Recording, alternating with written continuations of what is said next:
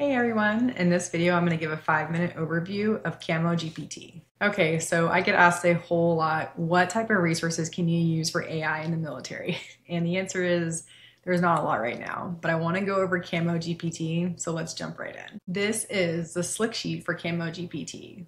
So shout out for being in a joint environment where someone told me about this awesome resource.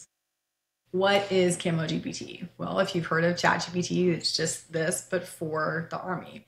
Great news is it doesn't matter what service you're in, you can use this, and I'm a testament to that as an Air Force officer. It is a large language model. If you hear LLM, that's all it means. It means that it's going to generate information by taking a lot of this language, it's going to scrape a lot of data and then give its best guess on what it thinks you want.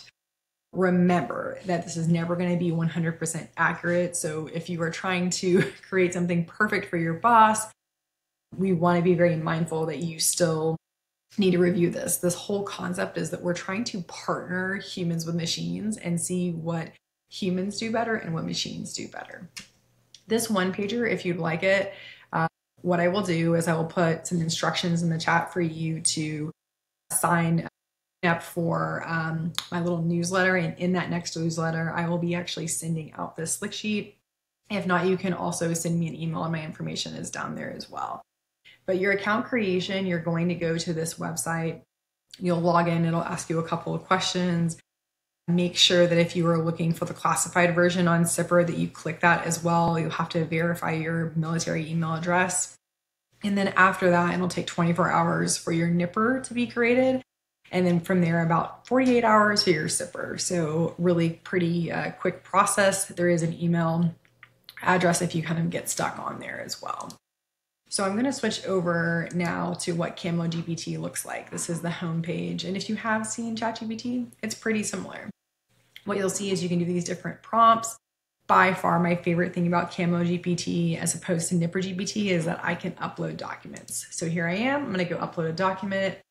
I am working on a project right now called the 3E cohort. So you'll see this little exclamation file, and what it's going to do is just verify that what I've done is I put only a classified document in there. I'm going to identify that it is English. I can put the file name. I can put a description if I want, but I'm just going to verify that. Press upload, and now it has that information. It'll take a minute to do so. And then what I want you to think about when you're working with any type of GPT is that it's like you're working with a project on someone or someone with a project, and you are sitting there trying to talk with them and give them context. So you say, hey, my coworker and I are developing a slideshow project called 3E cohort. And we're just going through here. We're just giving a little bit of context, right? And I'm going to say, give me some talking points. And it will quickly generate that information.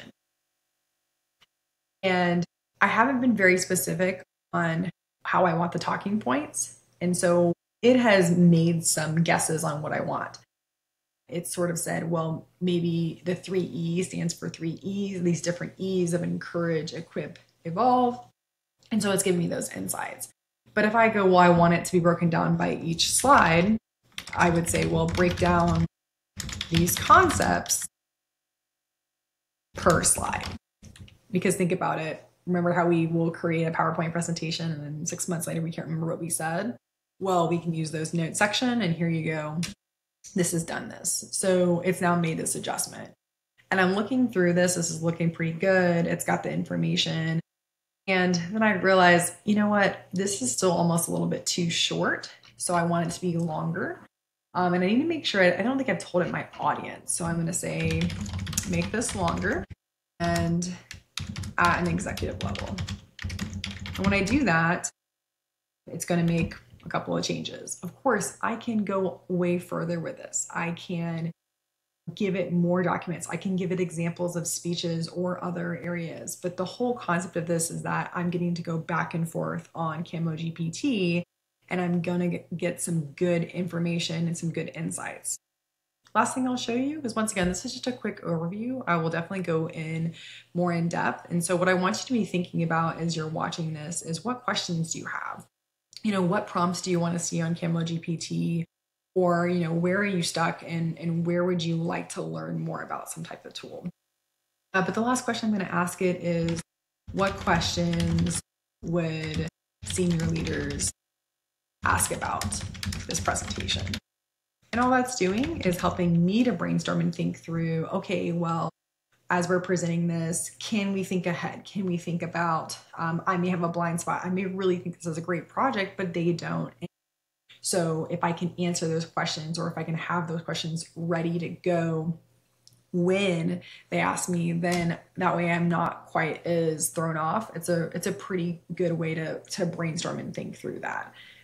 So I really would recommend, if you have not checked out CamoGPT, to make an account. And please, once again, put in the chat things that you'd like to see, you'd like to know how you can use this, because GPTs are great. Large language models are fantastic, but they're not for everything. So it's good for us to learn and figure out when we use it and when we should rely on something else.